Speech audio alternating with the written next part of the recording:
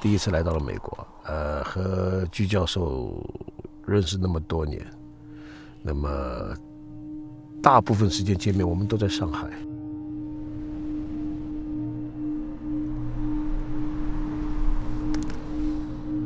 从具象到抽象的转型大概就要经历了10年，而我如果说算起从2005年到今天，也要10多年的抽象历程。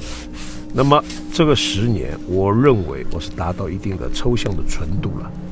那么过往还带有一点表现主义和古典主义的一种痕迹在里面。从2005年我开始创作 BG 系列。谈到抽象化，我们躲不开的是美国的抽象表现主义，躲不开的是美国的抽象表现主义。那么美国的抽象表现主义，它的主要代表人物，是贾克森·帕拉克、威廉·德库宁、古斯通。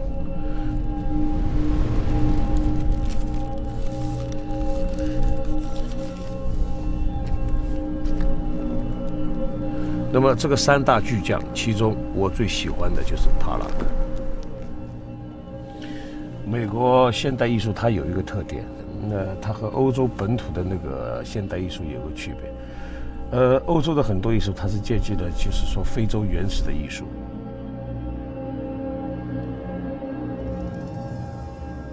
玛雅的艺术，包括印第安的艺术从这当中汲取一定的养分。而美国人更注重的是作画的第一性，尤其是抽象表现主义。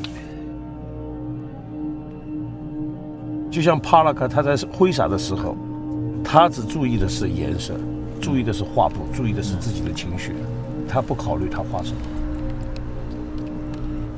喜欢抽象是很多年了，当我就是说觉得在这个世界上，当他写实的东西，具象的东西，他已经走到了一个顶峰的时候，我还是回归到一个抽象思维的东西，因为它可能会给我建立很大的个性，而确实如此。今天我找到了我自我的语言。所以搿只颜色是至关重要搿只颜色勿上呢，没腔调，搿只颜色一上勿闷了。Oh, that's good. I like it.